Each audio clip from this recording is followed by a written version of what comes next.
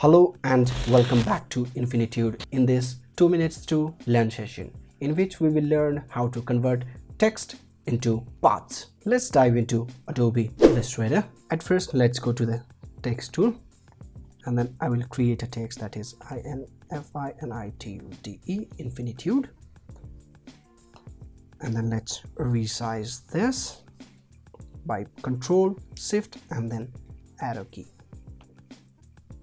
Let's reposition this, and to convert this text into paths we have to go to Object and then Expand and then OK. I'll just Control Z, or you can use the shortcut that is Control Shift and then O. To see the anchor points we can simply press the Control. Here we can see the anchor points that we have created after converting the text into paths. We can modify these anchor points. Let's go to white arrow tool and then I will just simply double click this and then move this.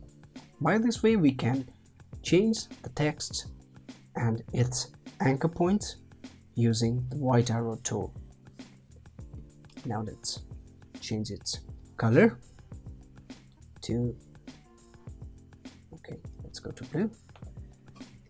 By this way, we can simply convert the text into paths. Thanks for watching, guys.